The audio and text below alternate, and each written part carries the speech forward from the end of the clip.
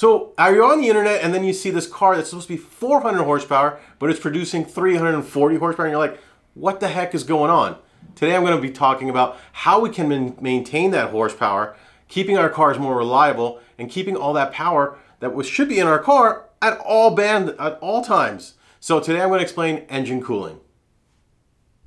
Okay.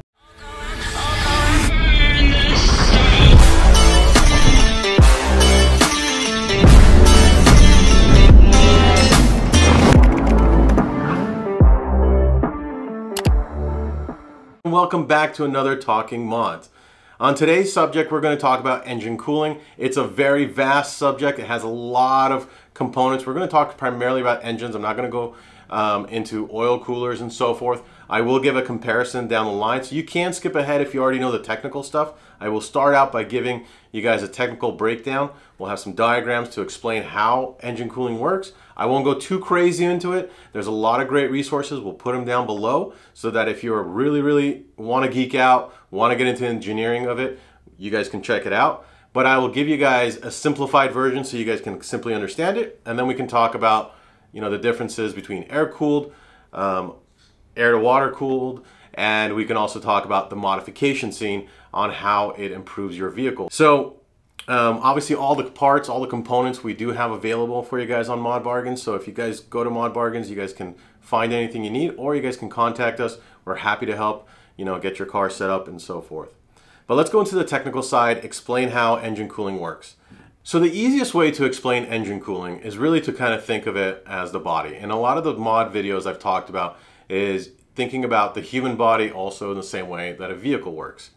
And you might be like, well, what the heck is he talking about? So I'll start explaining it, and I'll use analogies to explain.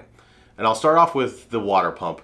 Now, the water pump is just like our heart. It pumps, right? And we have our arteries, we have our veins. So if you remember basic biology, what do we want to do? We want to circulate that blood all across our system, right? The same thing happens where we want to circulate coolant, and I'll explain coolant in a second. So we have that water pump. Now, what is it pumping? It is pumping coolant. So we've got the water pump pumping. It's going to go through the tubes. It's going to travel up to the engine block, hits the cylinder head, and it's going to basically cool down the cylinder blocks, right? We're generating a lot of heat within these motors, right? There's combustion happening.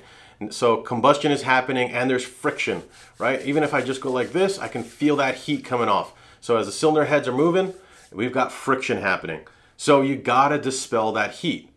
So it goes in there into that engine block and it decides, is it really that hot that I need to start circulating it through?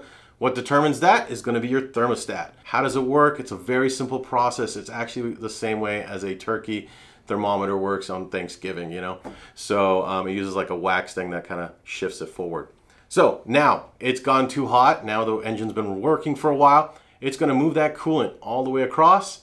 It's gonna get to our radiator, gonna go inside the radiator. Now, remember, we get our veins going up to our lungs. We finally get that fresh air, right? We exhale that and we get our fresh air. Well, we can't exhale it, so what ends up happening is we go inside a radiator, and if you've seen it, you know what a radiator is. It goes inside it, fills it all up, and it uses all these fins, which are basically air cooled. So we're getting air from the outside, and they're hitting the fins, cools them down.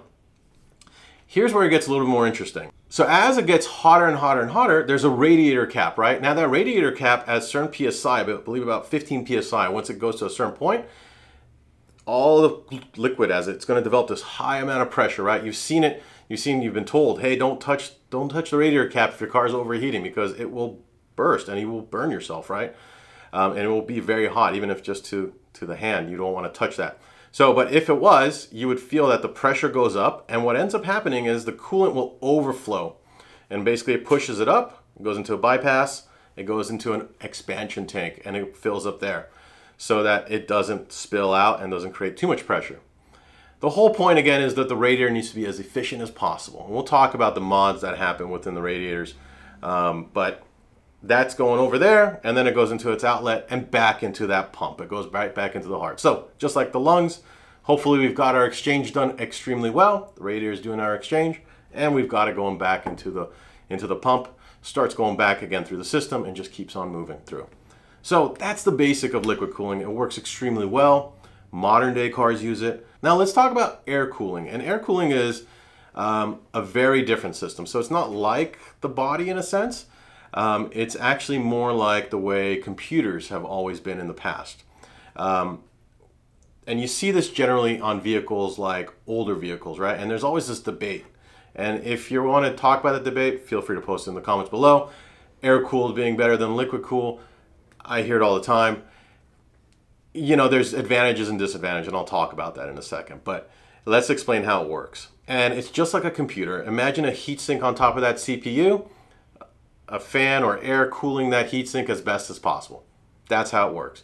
So if you talk about like old Porsche motors, which are had that boxer design, so they had the engine is laid out further out, so each cylinder head had its own heat sink on it, and you could see that also in like motorcycles. If you see them driving on the road, they're always going to be air cooled, meaning that they have these heat sinks on there, and that's cooling through the air. So as long as you have air that's nice and flowing through, and that's why Porsches have that big, you know, area behind them, you know, on the back of the motor, you can see there's a lot of air that can get in, air that gets in from the side, well, mostly from the top actually for the Porsche, and they've usually got a fan as well. So that fan is also going to help circulate the air on top of it.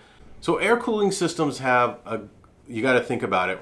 It's got a lot of nice advantages. One, it's really easy to work on. You don't have a whole lot of components. You don't have all these hoses, inlet pipes, outlet pipes. You don't have any of that happening, right? You have this heatsink situation. You have a very simple system. So what that means is it's lightweight. Lightweight in terms of racing, in terms of performance, is great because we want to keep our cars as light as possible. So it's got that ability. You don't have antifreeze, right? You don't have coolant going in through the system, which means there could be that possibility of corrosion. Again, so there's advantages and disadvantages. It's the old method of doing things, but it works. There are fail-safes as well, but liquid is going to be the way we do modern day vehicles. We can have higher RPMs with turbo vehicles, all the consistencies that we need. We're going to stick with liquid cooling. All right, guys, so that was the basics of it. Hopefully you understand how it's kind of like the human body, where basically we want it to circulate that coolant through just like blood. Okay, guys, so there's a lot of different components within the cooling system, right? And the aftermarket scene is really, really amazing on it. Now, cooling goes further, right? We have components for oil cooling as well, and we'll put a diagram how that looks. And that's also very, very similar, again, with, you know, pump moving and everything moving through. And, you know, we've got, you know, oil coolers, same as a radiator almost, right? Similar concepts. We've got heat exchangers, we've got intercoolers, all these other things. Intercoolers are to cool down the air. We've got oil coolers, which are, again, oil goes into the motor. So keeping all these cool and efficient is going to keep that horsepower.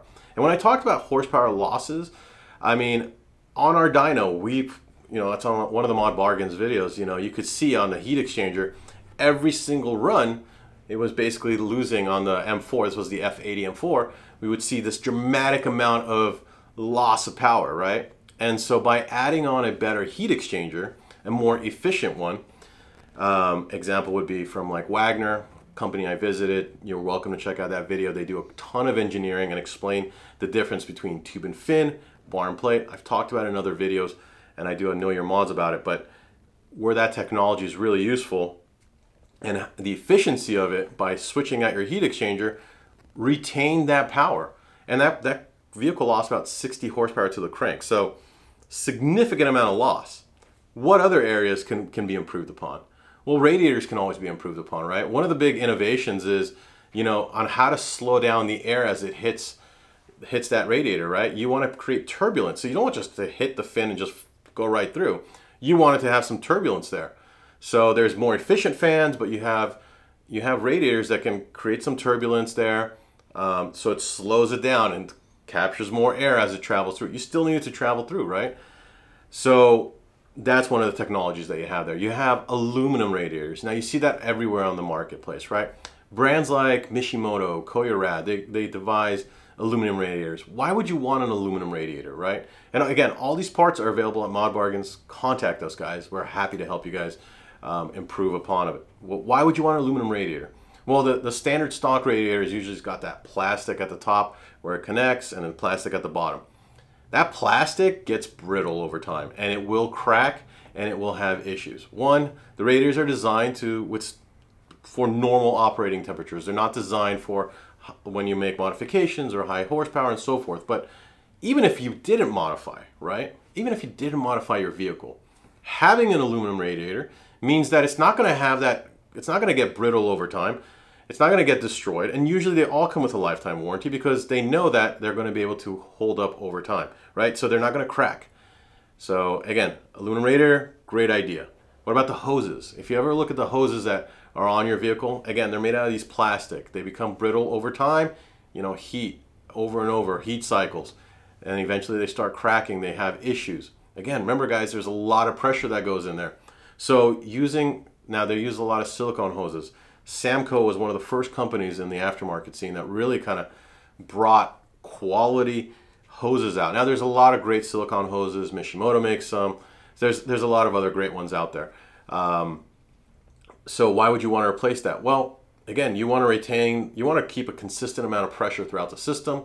You don't want it to have loss. You don't want it to crack. You don't want it to bend, right? You don't want there to be a failure there.